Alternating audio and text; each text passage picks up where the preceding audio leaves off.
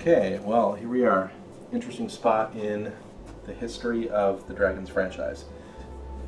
So it is my ambition to take certain notions that were put in place in the first film, carry them through into the second film, develop them, kind of answer some unanswered questions about Hiccup's life, about the behavior of dragons, and then trace those forward into a conclusion that will be mind-blowingly dramatic and huge.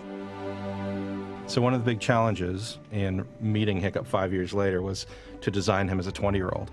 And we didn't want Hiccup to suddenly become this strapping, heroic figure. Even though he is the hero of our story, so much of his charm lies in how kind of gangly and awkward and dorky he is. So it was important for us to retain as much of that quality as possible while still making him heroic in his own way. I think the aging them up thing is something that Dean pitched when he pitched his idea for the second film. And I think it was something different that you don't see actually in animation. So I think that was kind of a bold choice on his part. Toothless is Hiccup's best friend. This is, you know, not to take away from any of the humans in his life, but they have a symbiotic relationship. They need each other. They're both kind of odd birds, outcasts, and they both had some work done. And so, yeah, you know, there's no Hiccup without Toothless. So I think one of the biggest ambitions was to be bold with the relationship of Hiccup and Toothless, because that relationship is so crucial to the whole trilogy.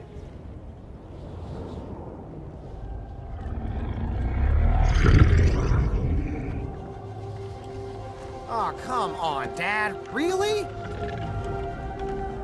It really is the best entry I think a character's ever had in cinema history. You know, masked and mysterious, and you don't know whether she's a force of good or a force of evil.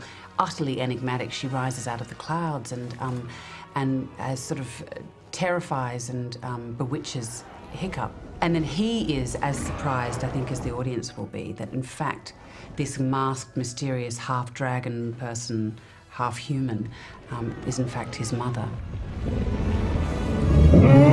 And in the case of the Bewilderbeast, we had this idea that we were going to introduce the top of the chain.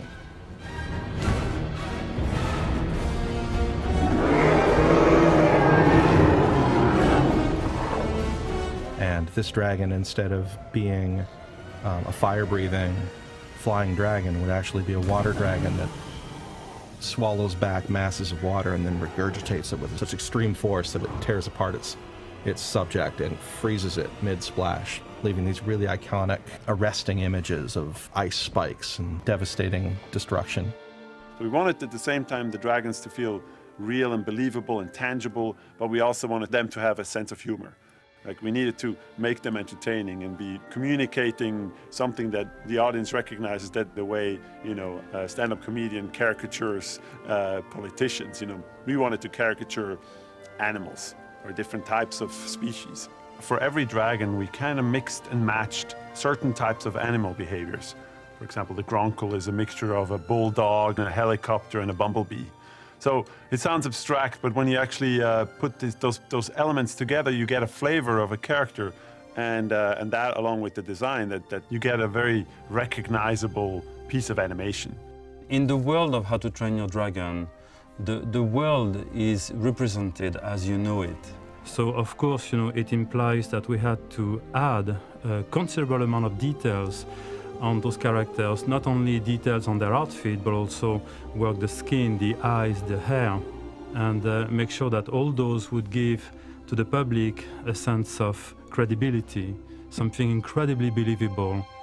So John Powell wrote one of the best scores I've ever heard for Dragon 1, and I was so excited to work with him again on this second installment. But he too had the same very daunting challenge of building upon that.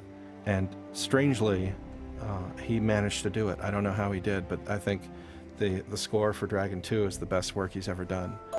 Jonsi, who is, he's an incredibly talented musician, songwriter, and in particular, he was writing that really sort of thematic, wonderful piece that introduces Hiccup flying with Toothless at the beginning of the film.